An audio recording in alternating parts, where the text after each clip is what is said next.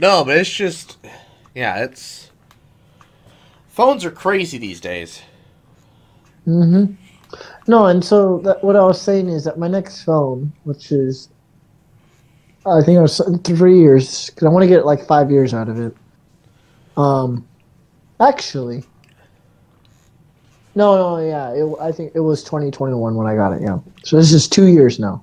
I don't know how many years they'll get on my phone. Because whenever Samsung drops support, I'll probably get whatever the new phone is. Maybe I'll let it go a little But bit longer. I mean, mid range is what is preferred.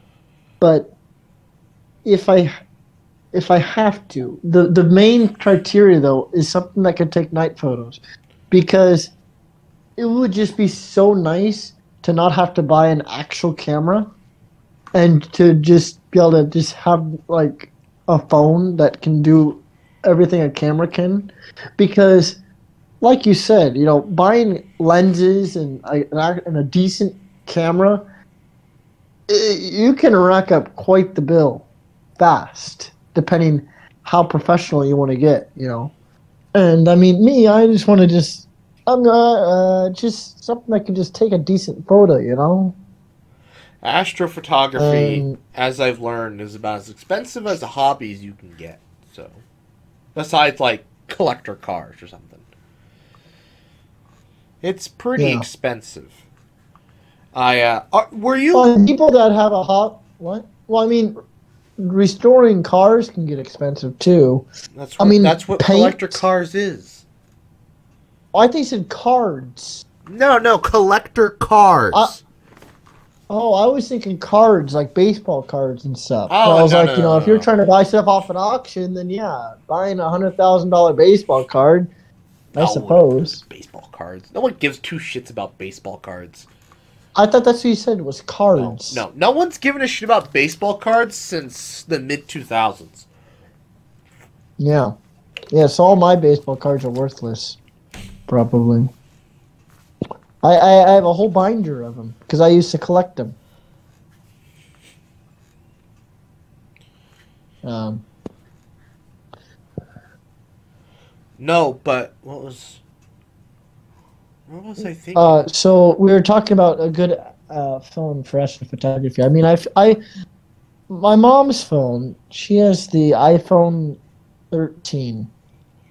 I don't think it's a plus, right? It's just the iPhone 13.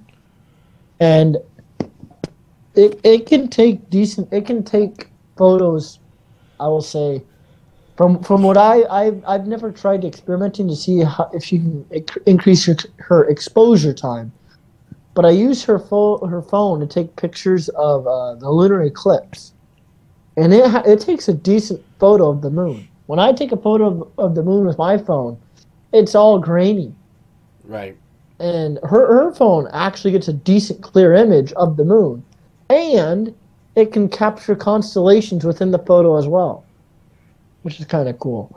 But that's about it. It's just constellations that are bright enough uh, for like half a second of exposure time or whatever it is. Right. Now, if I could increase the exposure time on her phone, that would be a game changer. But I don't know if Just I get an know it's a app. Samsung. I know Samsung you can, I believe, right? No, just get an app.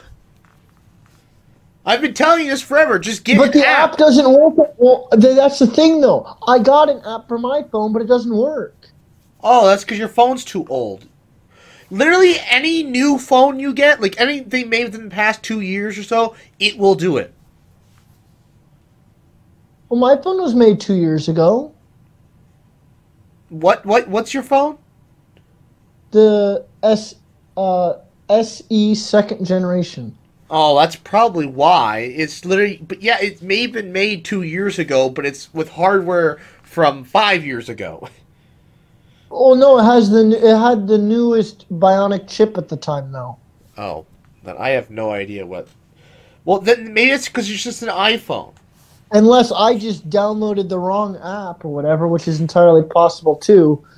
All I'm saying, I found some app that I thought would work and it did not work, and I never bothered trying to find a different app. I did because you had your nice little camera that did the same job.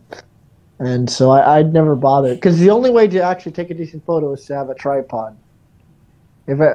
So obvious, and so when you had, and so anytime I'm going out stargazing or whatever, you would have your phone, you would have your camera, and then like something, a GoPro or something else. You always needed little tripods. And so Oh no, the other tripod was for binoculars.